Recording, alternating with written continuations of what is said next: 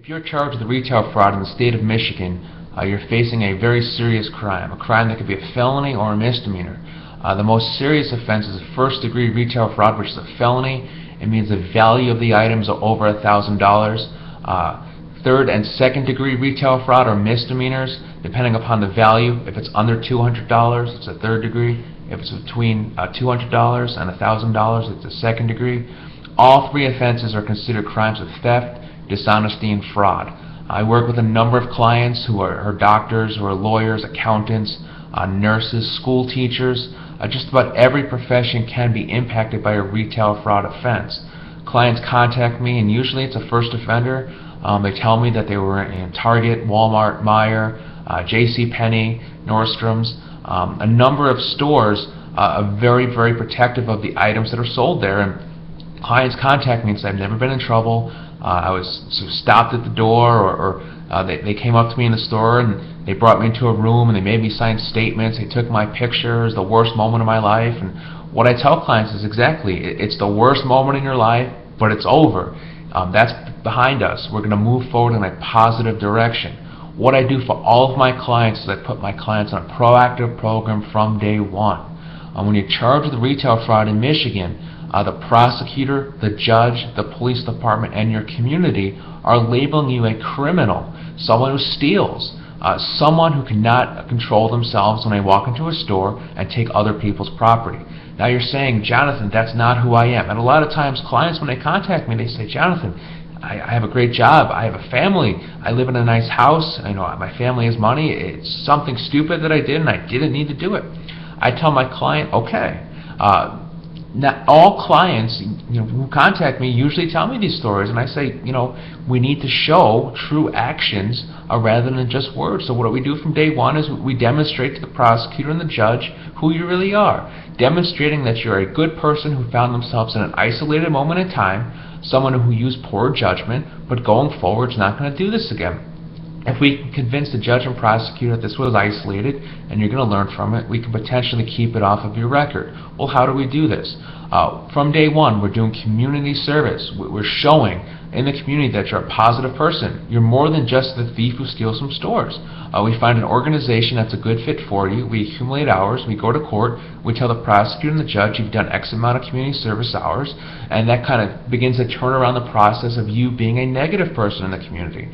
We also do is we add support groups, classes into our program, allows you to speak to others who have been charged with a similar offense. It's kind of like an AA meeting. It allows us to go in front of a judge and say, Judge, not only did I tell my client about the consequences if this ever happens again, but they actually went out and met people and were told face to face the consequences if this ever happens again. We like to add in an educational component that allows my client to explore why this happened. On my website, I talk about different reasons why people steal. And you may not know why you did it right now, but from reviewing my website and doing a little bit of research, I think you're going to understand why this happened. Once we understand the source of the problem, we can better tackle it.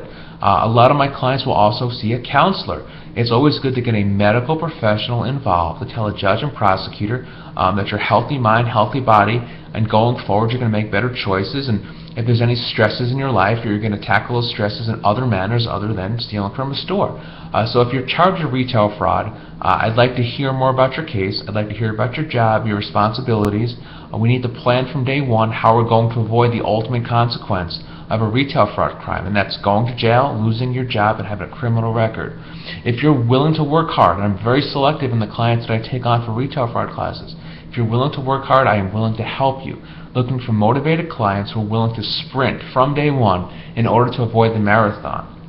That marathon would include a criminal record. That marathon could include going to jail and losing your job. So there's a lot at stake here. I know you're anxious. I know you want to scream on the top of your lungs that you're not a criminal. You're better than that. I can give you the tools to do that. I look forward to helping you. I look forward to helping you achieve your goals, and I look forward to talking to you. The 41A2 District Court is located in Macomb County, and covers Shelby Township and the city of Utica. The court is located at 51660 Van Dyke Avenue. The judge at the 41A2 District Court is Douglas P. Shepard. The most common prosecutors at the 41A2 District Court are the Shelby Township Prosecutor, the city of Utica, and the Macomb County Prosecutor's Office. The majority of the arrests at the 41A2 District Court are made by the Shelby Township and Utica Police Departments along with Michigan State Police and the Macomb County Sheriff's Department. For this court, some cases will begin with an active warrant for the arrest of the defendant, while other cases will have an arraignment date for the defendant to appear before the court for bond to be set, and the case to begin. With an attorney on your case, it's very likely that this court would allow the arraignment to be waived, and a pre-trial to be set in the future. If the court insists on an active warrant, you would simply arrange to go with your attorney. With the arraignment, and/or the warrant now in the past, it's time to gather every piece of information about your case. This is done with the discovery process, and your attorney works with the prosecutor and police to obtain all evidence. Now that we better understand the strengths and weaknesses of the case, it's time to create leverage, using our out-of-court proactive approach, along with the contents of the case itself. In order to obtain the best result in your case, a decision must be made between resolution with the prosecution, and a strong focus on obtaining the best sentence from the court, or setting the matter for a pre-trial motion, for trial. Macomb County is a good county to work in.